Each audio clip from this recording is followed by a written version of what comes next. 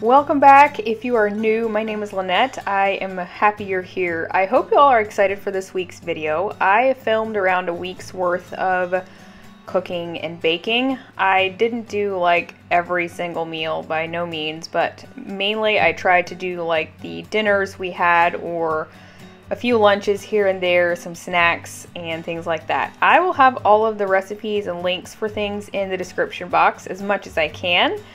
This is actually a Sunday night. Starting out the video, Nick and I made a smoked street corn that we put on our Traeger. I don't know about you, but we tend to not do very much cooking Sunday evenings. It's really usually kind of a popcorn or snacks or whatever we can find, sometimes charcuterie style stuff. At home growing up, my mom used to call it a biblical supper. We just do a seek and ye shall find. So anyway, let me know how you guys typically handle Sunday evenings. But this was a really relaxing evening. We had a fire outside and it hit the spot. So I'll try to put that recipe in the description box, although it's not exact because I kind of veered off of a little bit. I just tend to be a bit of a dumper and I'll combine things and such, but next time I'll back off on the salt, I think. So moving on, so this evening I had some leg quarters. I think they were fairly good price. And I also decided to make some brownies for dessert, but also just to have on hand. I decided to make a mac and cheese to go along with the chicken. The chicken we also put on the Traeger, so it was more of a smoked barbecue chicken. I haven't done this very often, so if I can remember, I'll try to put the recipe or something similar in the description box. Sometimes I tend to forget which ones I used, but I'll do my best to put as much down there as I can. So I'm jumping around here a little bit, but back to the brownies. I did a cream cheese brownie versus just your regular brownie, and I kind of wanted to have some on hand anyway. And then back to the chicken here, I put it on the smoker, and I don't remember temps offhand, but I'll have that info linked below.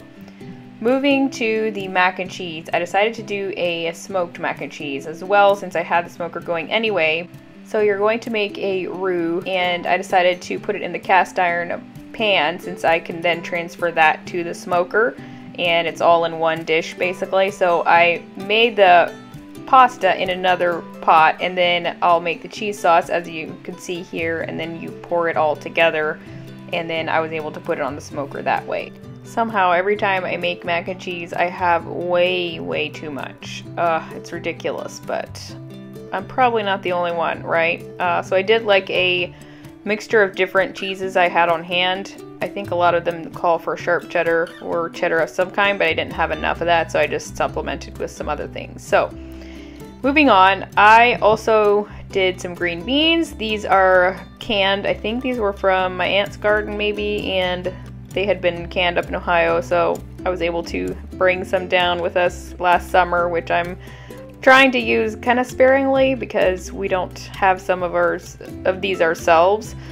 But anyway, they turned out good. So here is the whole meal put together. The mac and cheese were maybe a tad stiffer than I'd like, but that kind of happens when you put it, on Traegers or you bake it. It just is not your typical like super runny type of thing. So it turned out really well. Everyone enjoyed the meal, and it was definitely more of your full course meal. I don't do this every night for sure, but it was good to have something, filling and warm. So there is a look at the brownies along with some ice cream, and that's going to be that.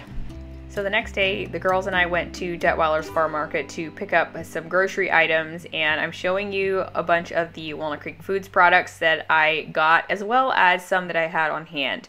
If you are not familiar with them, they are based in Holmes County, Ohio's Amish country, if you will, and they sell a lot of different products, food-related things. They have a lot of deli meats, cheeses. They have an in-house bakery where they make a lot of food themselves, and they ship these out, to different stores across the United States, especially those of more your bulk food type stores, convenience stores, things like that.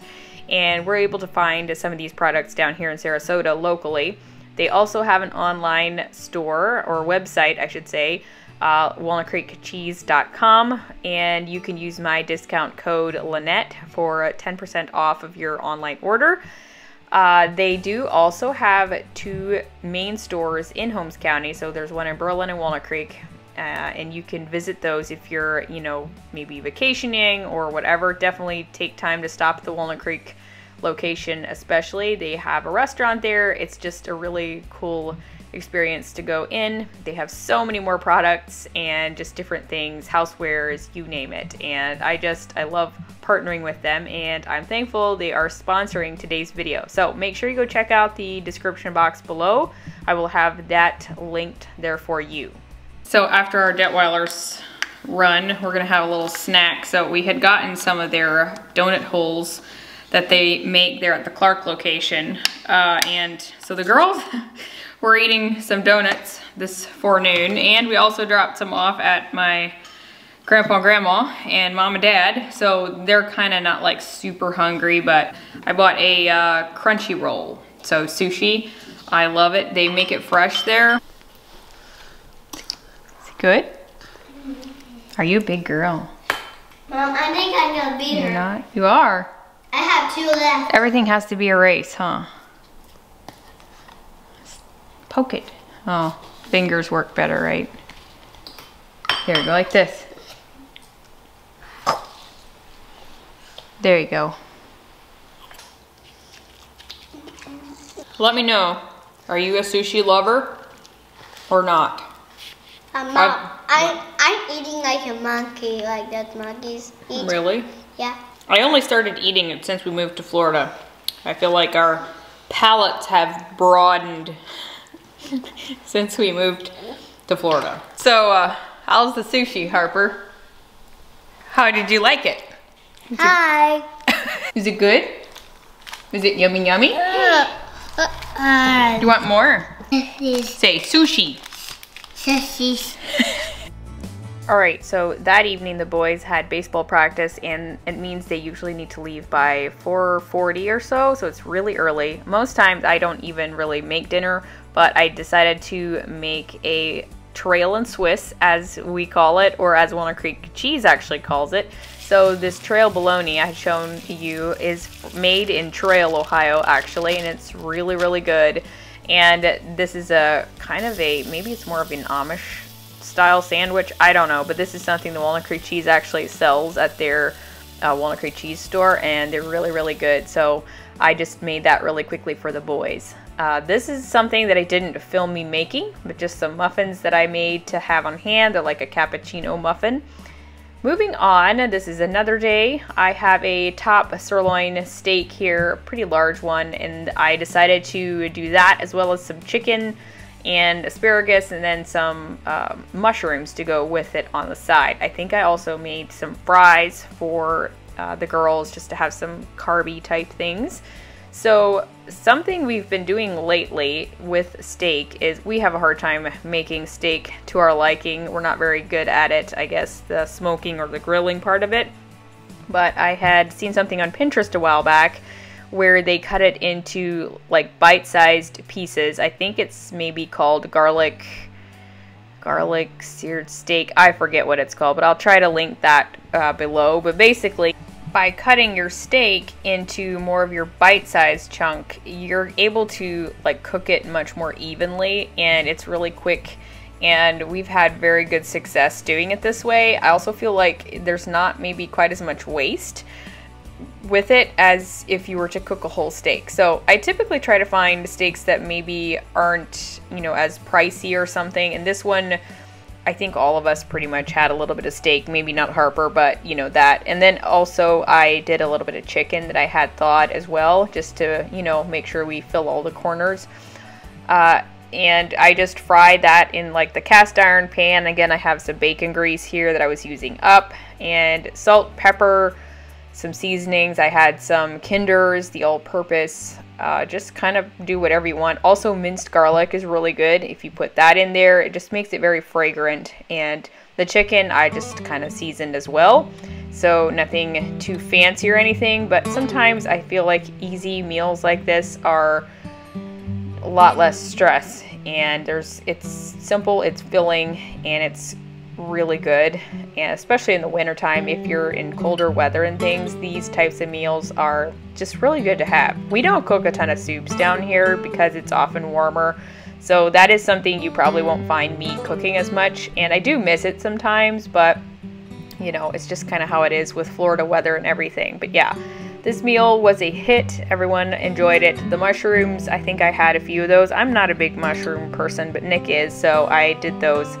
And also we had some chicken and stuff. So yeah, it was definitely a bigger meal as well, but it turned out pretty good. All except for the asparagus was not great tonight. I'm not sure what I did. Did I cook it too long or what? But it wasn't the absolute best. So moving on to another day, I think this was the next morning, I had gotten a roast out and I decided to sear it before I put it in the crock pot. I have been having trouble with my roasts being dry, and I do not understand it because I did them the same way for years. I usually try to use a chuck roast, and I don't know what has the quality of meat changed. I've gotten it from different stores. I've tried different things. Sometimes it's not very moist, and this time around it actually turned out pretty well. I usually just put in some beef broth. I like adding Worcestershire sauce. I put in onions, carrots. I'll season it with, you know, salt, pepper, garlic stuff, you name it. And then I'll just usually cook it in the crock pot. Generally, I like to cook it on low. I think sometimes if I'm in a hurry and I do put it on high, that could be part of it, but I know there's different methods of doing it, and I had been thinking of trying to like smoke it or something, and I still may try that another time, doing it more of like your brisket style roast beef. I've seen people talk about it's like a knockoff brisket. It's just not as expensive, so we'll see. I may try that at some point, but this was a day where I was going for most of the day. I took the girls to the beach, so I knew that I wanted to have a meal ready in the evening. Nick actually ended up not being at home. I forget, did he have a business meeting or something? So it was just the kids and I. But I also decided to make some oatmeal or like Little Debbie's, and I made those to have on hand. I also put some in the freezer. These were a little bit on your flat side. I did even add baking powder to the recipe that did not even call for it. So I don't know. I'm not sure if I'm gonna put it in the description box for you because I don't feel like it's like the best recipe. But they were still good and we enjoyed them. It's just some of the first ones especially were a little bit just too thin. They just didn't like puff up enough. So I might not put the recipe below, but I thought I'd show you anyway, just in case you're needing some inspiration or something. But yeah, I was able to put some in the freezer too. Here is the roast that we then ate, and it was actually pretty good. It was pretty moist, and I was pretty happy with it. I would say maybe the searing helped a little bit with that. We generally have baked potatoes with it, and sometimes I'll put those in the crock pot, sometimes not. But then we add like sour cream and cheese and stuff to it. So this is a lunch that I made. The boys had a half day of school this day, and I had some chicken left over from the other night. And then also I had another chicken, I think it was a chicken breast that I hadn't cooked yet. So I cooked that one up and then decided to make some chicken quesadillas as well as some chicken salad. I just made simple chicken quesadillas, nothing fancy about it. But then also the chicken salad, I put in some mayo, some sour cream, some diced up celery, almonds, and I think salt, pepper. I forget if I added some other seasonings to it, but I didn't end up eating it that day, but I had it later on Sunday then, and it was really good.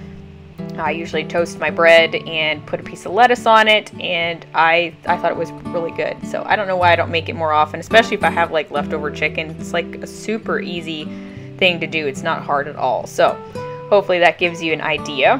And the last meal I have is a very basic one. It's nothing fancy. It's not really a recipe necessarily, except for the noodles that I'm going to make. But we're doing burgers. I did those on the smoker.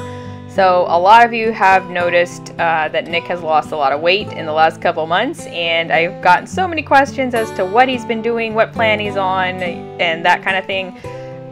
Basically, he kind of did his own thing. But essentially how he's lost over 30 pounds. He's kind of back on it. He kind of cheated over the holidays and stuff, but the main thing was he cut out all carbs, no soda, no sweets, nothing. He basically, it would kind of be called a, maybe kind of similar to a carnivore diet in a sense. Basically, he would eat a lot of protein, and especially in the evening, only protein, nothing else pretty much. And that is how he lost a lot. Now, I know this won't work for everyone, but he felt really good on it. He wasn't even really exercising at the time, but that's how he lost the majority of his weight, and he was kind of able to maintain it for the most part. And I think it went off slower, and that's always a good thing when you're losing weight. So hopefully that helps you all if you've been, you know, wondering how it went for him and what he did and everything. So I am making what we call Amish noodles here, and you're gonna be browning your butter first in the pan, or like in your saucepan. Then you're gonna add in chicken broth,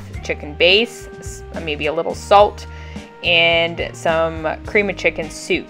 And this is a really easy meal. You can make it ahead of time, and it actually, they want you to let it sit for like an hour or two. This is something that they'll do in like Amish church lunches or funerals, especially funerals. This is a typical thing. So I'll try to put the recipe down below, but we also had some Milo sweet tea, and then obviously the burgers, and I had some veggies as well. So just a very easy, basic meal, and it's something that can work for the whole family. The rest of us can eat our normal breads and whatever, but Nick is able to still eat as well, and I don't have to like cook something separately for him, if you will. So that is going to conclude today's video. I hope you enjoyed it. May you have a blessed week ahead, and I'll see you all next time. Bye!